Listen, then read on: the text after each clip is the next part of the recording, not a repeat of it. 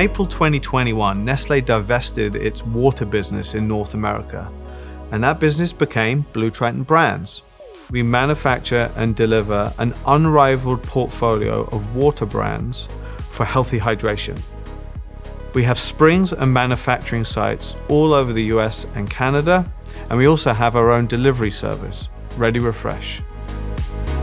As we transitioned from our old ownership group, Cognizant was a tremendous partner in helping us redefine how do we staff, how do we support the different types of initiatives that our new structure demanded.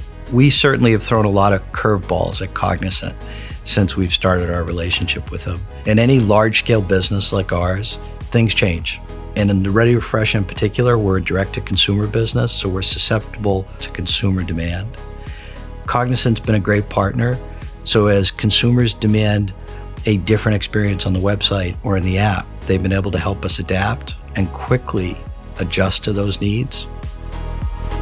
We are also a proud partner to their direct-to-consumer ReadyRefresh transformation across IT and contact center operations by improving their customer and agent experience.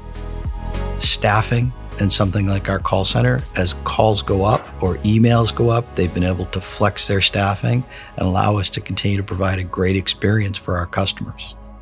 On the development side, the ability to flex up and down with different technology sets as we want to put more effort or energy into one to improve the customer experience. Cognizant is right there on the front lines with us, helping us adapt and adjust our systems and our technology, and frankly, our service models to make sure we're supporting those growth areas. I feel a sense of pride whenever I see a ReadyRefresh truck in my neighborhood, to know that we in Cognizant have been helping BlueTriton achieve their mission of sustainably providing fresh water to communities across North America.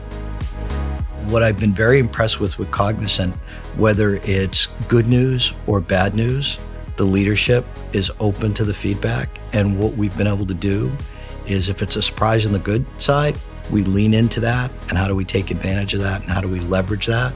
If it's a surprise on the bad side, we very quickly are focused on how do we go fix that? How do we address the problem? In general, I would say they're very adaptable.